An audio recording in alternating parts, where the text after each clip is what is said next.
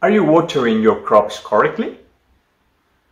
If your plants are getting dried or over-irrigated, if they suffer disease or they are not producing at their best, you might not be irrigating them properly.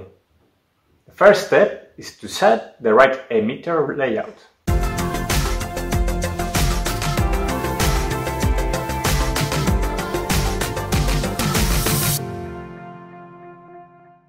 When we talk about open field agriculture, you want to achieve a continuous wet pattern along the crop row, right?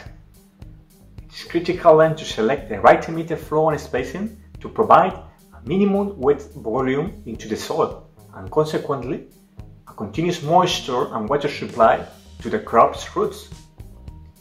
Also, the right emitter layout alongside the proper irrigation practice will avoid any potential affection due to high salt concentrations. So, which emitter configuration should I select in my farm? Well, let's have a look what that depends on. According to the soil texture, the wet bulb pattern will be different.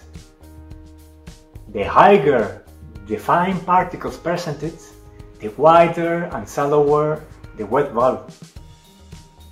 And the more sandy the soil is, the narrower and deeper it will be. Regarding the flow rate, the higher the flow is, the bigger the set and the volume of the wet bulb. Finally, the irrigation application time is essential as well.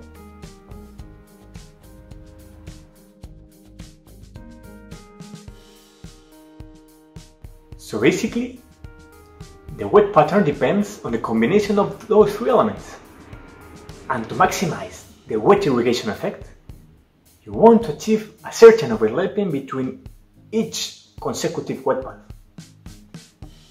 Additionally, the emitter's layout shall be able to efficiently supply the crop water requirements while reaching the targeted soil depth.